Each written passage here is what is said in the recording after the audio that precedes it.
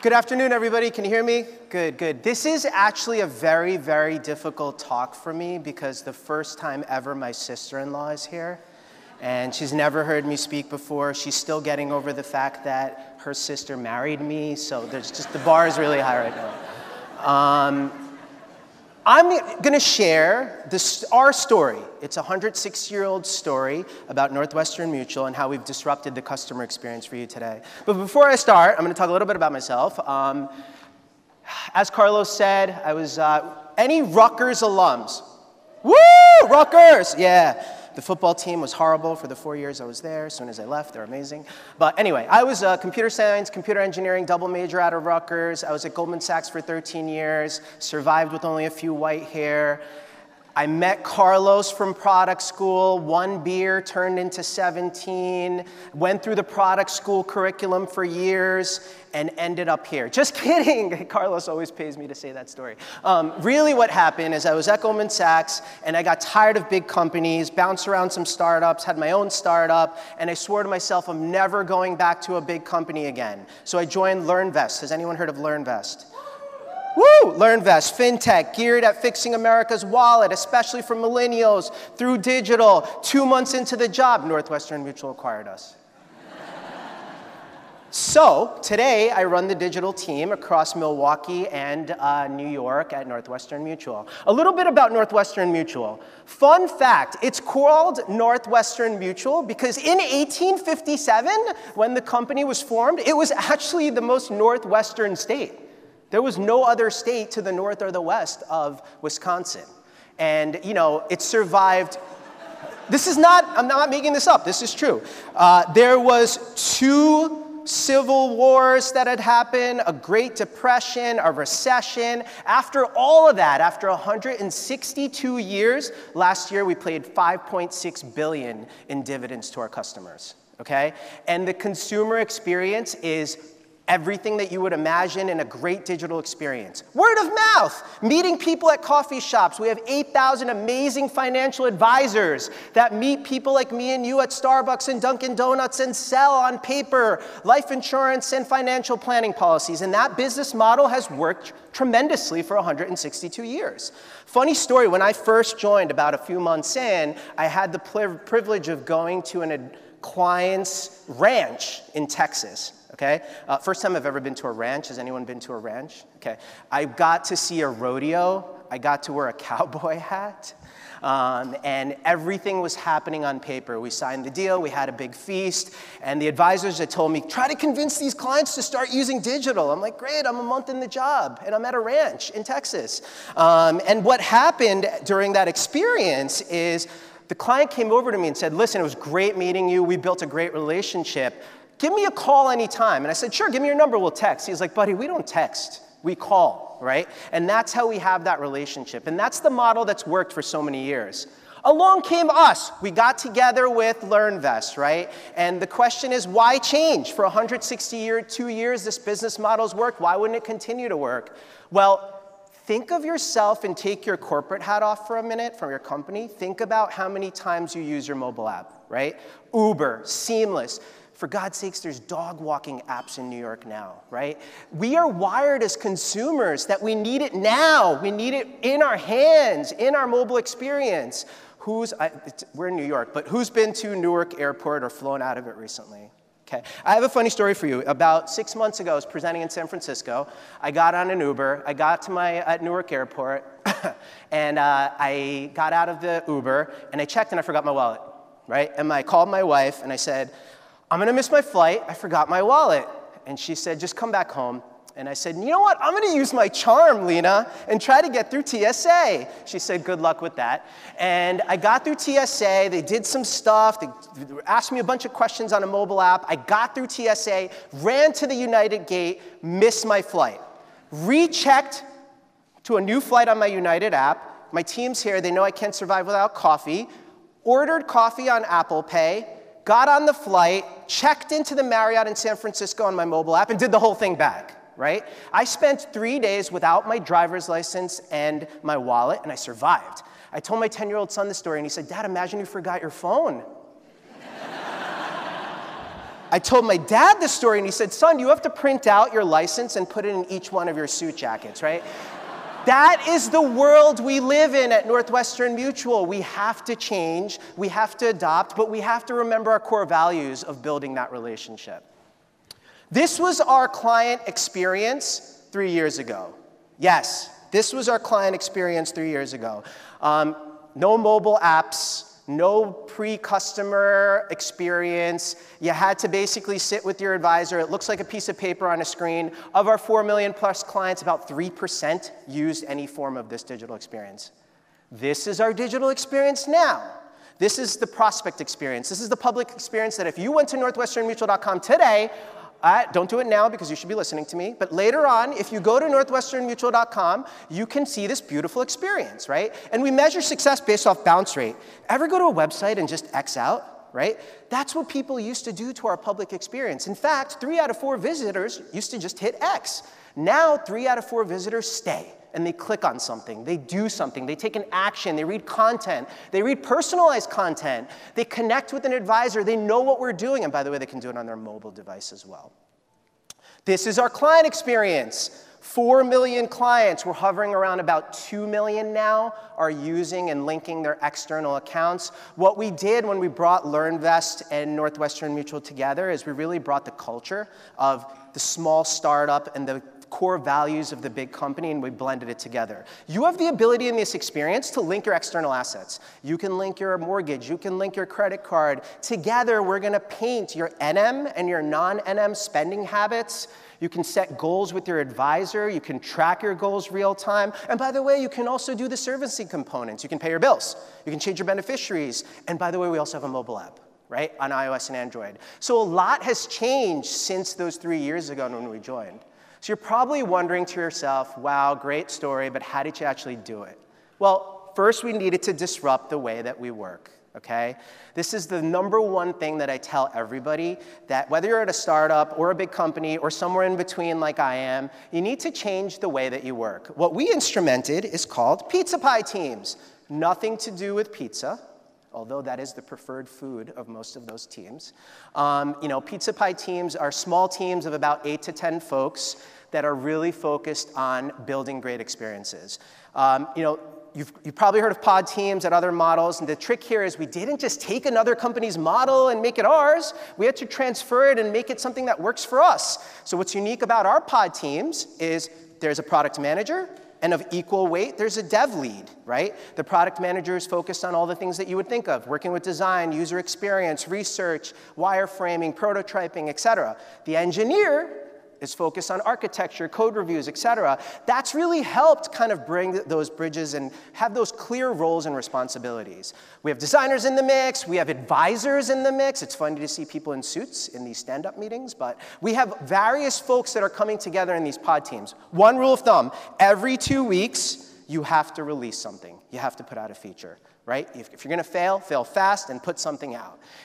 Other thing I'd say is these pod teams are across New York and Milwaukee. It's funny when I walk into the New York office, I'll see 7 people on the team standing, and then there's a screen, and there's 3 people in Milwaukee standing, right? So I don't want to hear the excuse of how do you work between regions. We figured it out. We've brought the best of Milwaukee and New York together to create these pod teams. Second is we started obsessing about our users. We're actually lucky. We have 2 sets of users. We have the clients that are using our products, and we have those 8,000 amazing advisors that are out there. And we were making decisions, and no one was actually talking to the business or talking to our clients and understanding some of their pain points. So we started obsessing and building programs around that, which I'll talk about in a bit. The third, and most important to me personally, is we reorged our team. We don't have a mobile team. We don't have a web team. We don't have a digital team. We actually have a team that a customer would understand. We have an activation team that's at the top of the funnel that's bringing people into our experience. We have an engagement team that's shepherding people along to the next step. Then we have the client team that's actually servicing our paying clients, and then we have a servicing team, right? So really starting to think about the team and the organization in a customer journeys perspective. Second, we had to disrupt the way that we engage with our clients. We have 4.x million clients today, and the first thing I realized is we're not talking to them. We're not getting their feedback. What we started doing is we created a program called the Inner Circle. Of those 4 million, we picked 4,000. It's hovering around 400,000 now. And yeah, we're sending surveys and we're getting feedback, a lot of the stuff that you're probably doing as well. But what we realized is we gotta go deeper. What we really need to do is have shadow sessions. We need to actually watch them, watch where they stumble in the experience, watch when they get off the experience, watch when they come back onto the experience. How are they using the product, right? And that was where we started doing certain things like this, what we call creative labs. Creative labs are literally getting together with advisors and clients and sitting and working together to solve the problems. Not presentations, drawing. Sticky notes, watching them, seeing where they stumble in the experience. One note I'll make about data here. My marriage with data is like my marriage with my wife. She's right, I'm wrong, most cases. But data can be very misleading. My dad, we're very close to my parents. We actually go over every week. I have 2 young kids, 7 and 10, and we started going over every week, and every week it was fun, but then it got boring because we didn't have anything really to talk about. We just saw you last week, right? And it started getting to a point where, how can we juice up these meetings that we're having with our family, right? And my dad's like, I'm gonna get an iPhone, and we're like, oh God. And my brother and I like, this is gonna be a disaster. He got a smartphone, so he started texting with my son. He started FaceTiming with my daughter. He started getting a Facebook account and posting embarrassing pictures of me when I was younger. He even sent me a Snapchat request, which I'm not even on, right? But what I learned from that experience is all the data said that my dad would never do that. But what he decided to do, because it enhanced his relationship with his kids, and now when we meet, we talk about all the things that happened during the week and all the engagements they have, and half the time I don't even know what they're talking about. This is what we started realizing as we started looking into data. We assumed that our younger clients and advisors are gonna gravitate to mobile. But in my dad's use case, actually, our biggest users are from 50 to 65 that are using mobile because they want to engage with their young clients, right? So a lot of learnings come out of these sessions, and it's just a different way that we started engaging with our clients. Advisors, right? Listen, this is what you would imagine. 8,000 advisors, they're wearing suits, they're coming to you and selling you life insurance and investment planning and financial planning. What we decided to do is we decided to tell them to take their suits off, right? Let's push the chairs out. Let's have creative labs and sessions and really understand how are you working. In the end of the day, if someone doesn't like our client experience, they're not going to call me. They're not going to call my team. They're going to call their advisor, right? And their advisor needs to be in the know on how it works. How are they engaging with their clients? So we spend a lot of time, and we don't forget that we're a B2B2C business, and we spend a lot of time with our advisors understanding how they work, from shadow sessions, creative labs, and even going in and watching them in their sales cycle and the art of what they do when they're meeting with clients. What did we learn out of this? A few quick examples. We learned that all generations matter, right? I get so much from established clients. I don't care about my budgets. I just want to know the high-level number. Great, you have that option. Then from our younger professional clients, we said, I actually want to know about my budgets. I want to know where my money's going. Great, you have that as well. We were able to find a balance where we've built an experience that's customizable and relatable to both. We built a matching algorithm. This sounds funny, but it's like, imagine the Match.com for the life insurance industry. What we realized is most of our competitors just have 8,000 lists of advisors. How can we be a little bit more innovative? What we've done is we've built the ability, now you add 5 bits of information, my name, my age, my location, my income, my goals, and you'll get matched with 3 advisors that are like to you, right? You'll see their picture, you'll see their story, and what we realized is this is gonna be the savior for us. We're gonna get so many more digital leads. We got some, but what we realized is some people don't care. They just want to be connected to an advisor, and they want you to match for them. So what we said is, you have the option to do either. And we've built this experience that actually caters for all different types of our clients. Finally, this is one of my favorites, and Abigail is going to be presenting next. We used to work together at Northwestern Mutual when she was there, and she was one of the best design partners I've ever had in my life. But we both got beat up, and I remember we were in a boardroom with a bunch of advisors that we decided to change a pie chart to a bar chart. Because who wouldn't want a bar chart? It's cooler, right? And it works on mobile, and it looks great. But what we didn't realize is The 8,000 advisors have built that into their story. They actually tell their story to prospects and clients as slice of your pie, piece of your pie. Nothing to do with the pizza pie teams, just different analogy. And then what we realized is after getting beat up, Abigail and I sat in that room and said, we're going to give you the option to do both. You can toggle between a bar chart and a pie chart. 1 year later, I was just telling Abigail in the green room, it's still 50-50. Right? So this is another example of kind of empowering the client and giving them control of what they can see and view. Lastly, we disrupted the way that we lead.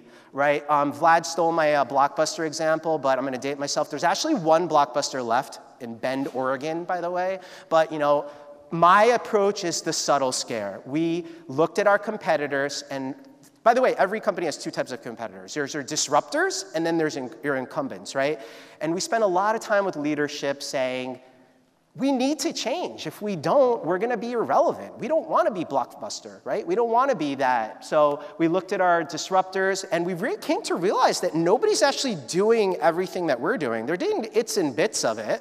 We looked at our competitors and our incumbents. They were doing its and bits. So it was really about kind of giving that subtle scare and that nudge to get people along. I remember my first board meeting. This was really exciting because I told the team I have 30 minutes.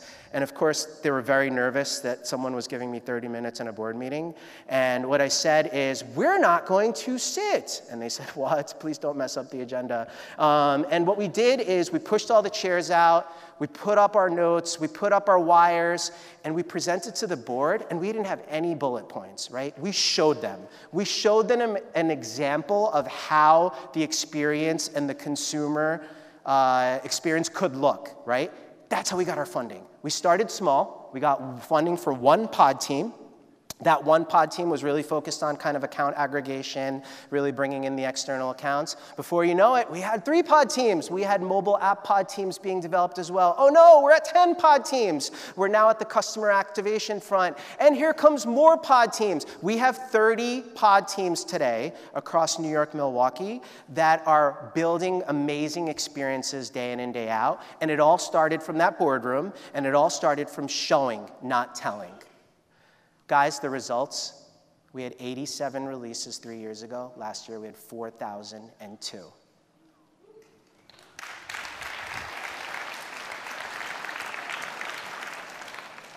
The team's been amazing to be able to get us this far, and I just think that this is a classic story of a big company and a startup culture coming together. I've actually written a piece about this that I can share to anyone at happy hour, but it's the real secret sauce is taking the best of both cultures and creating that third culture, and the team's done it, and we've reaped the rewards of it.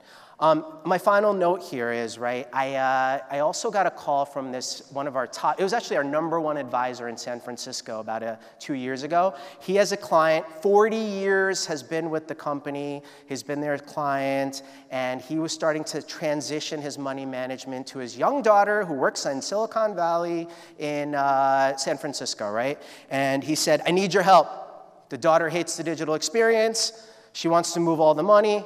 We've been with you for 40 years, call the tech guys, right? And then we came in, and we spent a lot of time with the daughter and explained the digital experience. I'm fortunate enough to stay, that there's still clients with us, and every year I get a handwritten, beautiful holiday card from the dad saying, thank you so much. I really appreciate how you built the relationship and really spent the time, not even 1 minute talking about the digital experience, and I consider you a friend, right? And I respond back to the daughter and the dad on email, and I said, thank you for the beautiful note. The daughter responds to me every time and says, thank you for the digital experience. I'm so embarrassed that my dad sent you a letter. So again, build amazing stuff, right? And thank you for the time, and I think the secret sauce for disrupting and building a great customer experience is not taking away from the core values that you and your company have, but taking digital and bringing them together. Thank you very much.